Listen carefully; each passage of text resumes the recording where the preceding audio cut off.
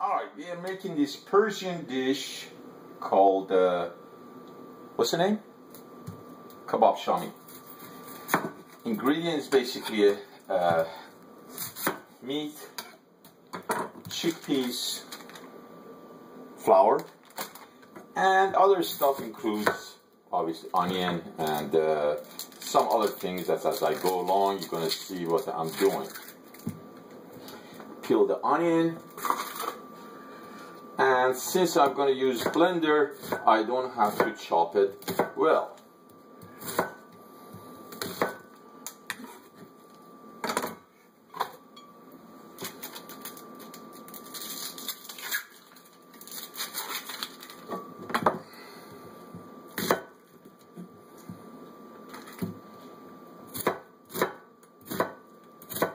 Alright, onion is here. I break 3 eggs into the blender.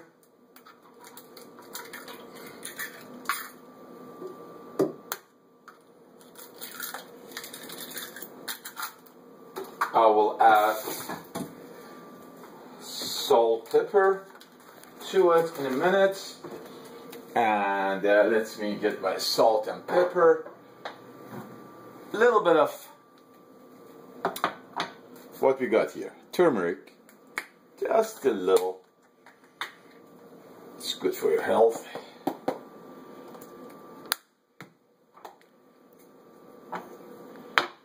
And pepper, salt we're gonna later on, you're gonna taste it, add more salt to it at a later time. So I also put a little bit of saffron here. That gives a nice golden color to it later on, a nice flavor. Okay. Now we have this, we got to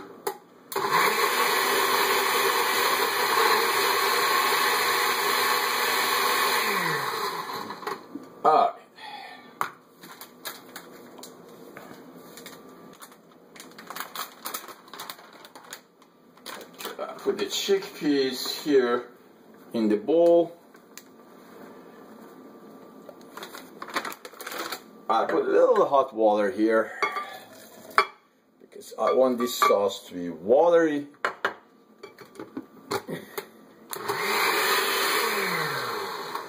So now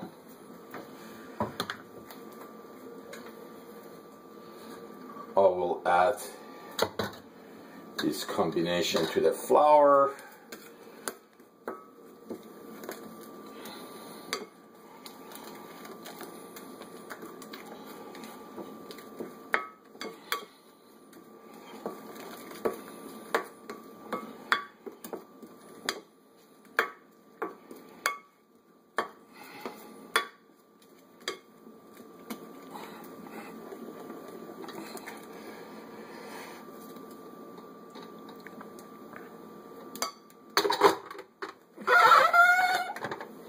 Okay.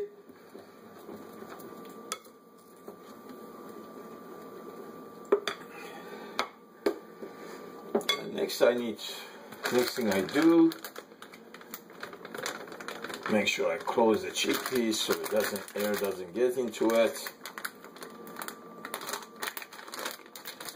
And put it away, and then I get meat, ground beef.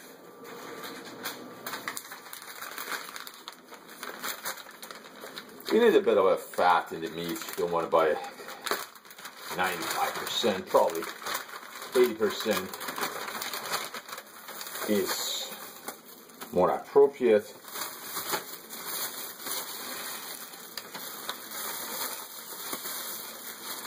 Get some of that meat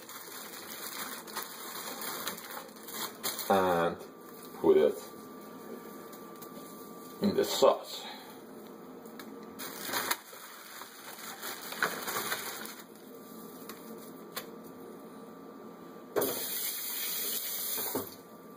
I mix them again.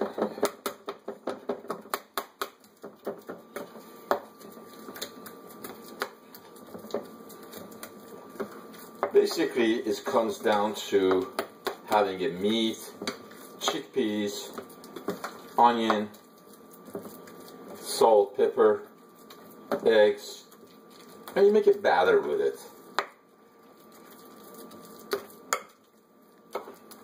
And then we cook this batter. We let it sit for about half an hour, and then we use this batter, make like a pancake. It takes a bit longer than a pancake and needs much more oil. But first, I need to mix it very well. As I mix it, as I need, I add more hot water to it to keep it watery.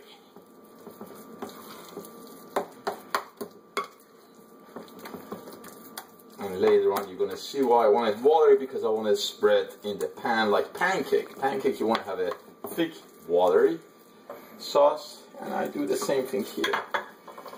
Every time I add water, I make sure I mix it well.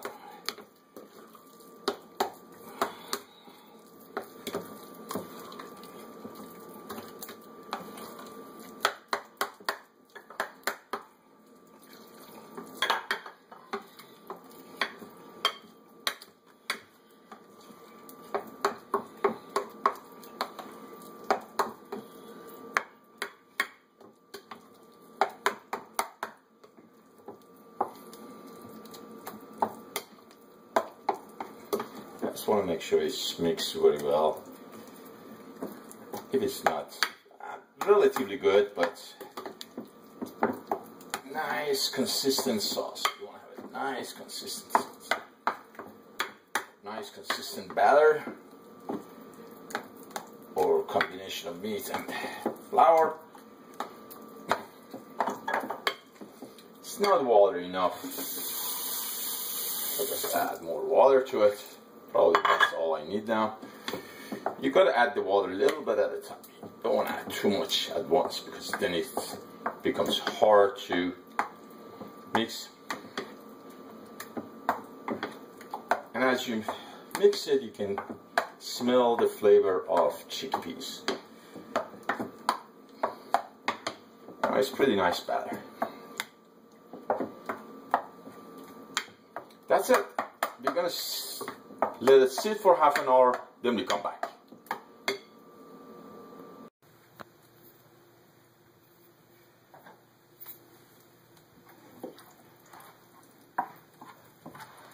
Okay, the batter looks nice.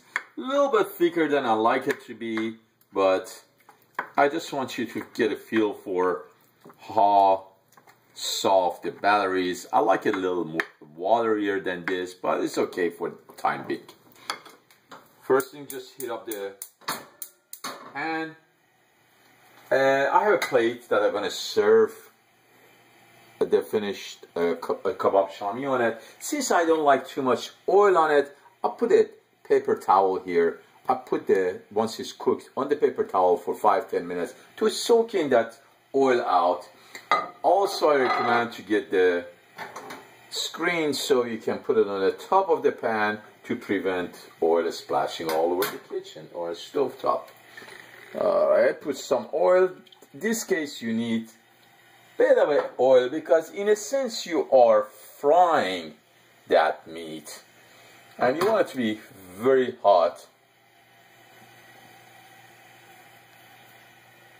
So as soon as the meat hits the pan, you can hear that sizzling.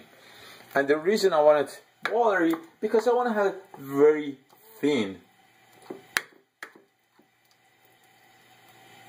Because I like it thin, and I like the middle soft. So that's the taste. You want to cook more, you do it as you wish, but we make sure that this oil is really hot. One way of finding out if it's hot, just not hot enough. I just put a little bit of batter on the corner, see how it sizzles. I say it's not hot enough yet.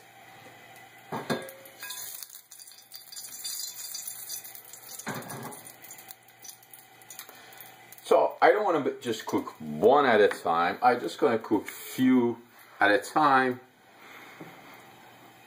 I just get some batter.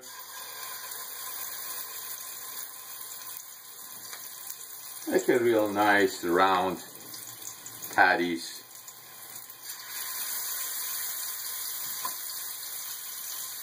Doesn't be has to be exactly round.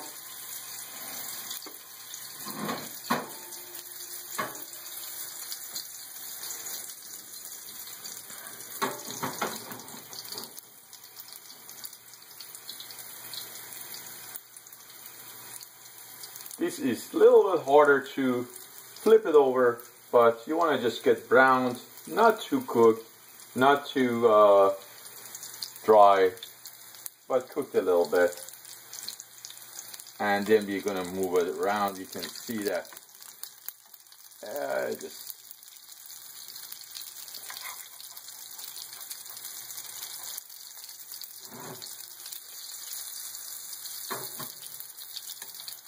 I did not do a good job here, but